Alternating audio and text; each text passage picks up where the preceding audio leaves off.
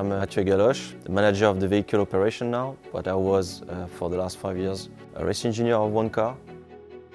Typical race weekend in a WEC event would be about having a day of final preparation where we synchronize all the latest information, make sure everything is up to date according to how it's going to be the weather, how it's going to be the track condition, to make sure everybody's aligned on those.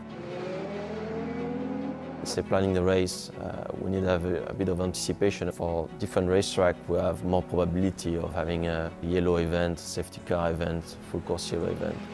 And let's say RaceWatch is giving this possibility to review all the previous year's events and make, let's say, some most probable scenario on how it's going to be the race and what could happen, and therefore what could be, let's say, the best opportunities in terms of strategy for that specific race.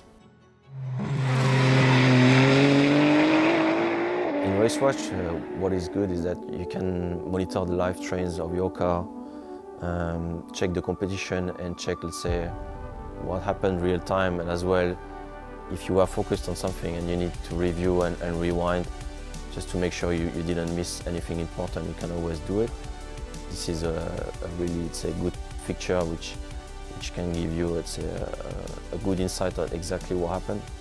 RaceWatch has multiple sets of tools and visualization, which makes that each user is able to configure in his own way the way he wants to see the information.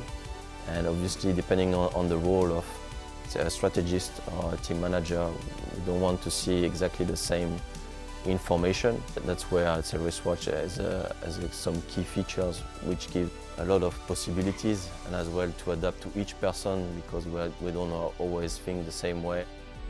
Share the information across the tool, and that's where, I'd say, RaceWatch is very helpful as a teamwork.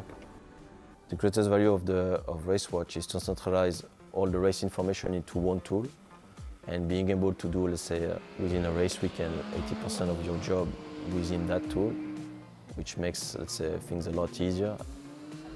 You can visualize race data, you can visualize telemetry data within that tool, and as well the video data, review that data, as well as the radio communication as well. And therefore, you are able to kind of do everything within that tool, which makes that, from a computer user point of view, a very efficient way of working.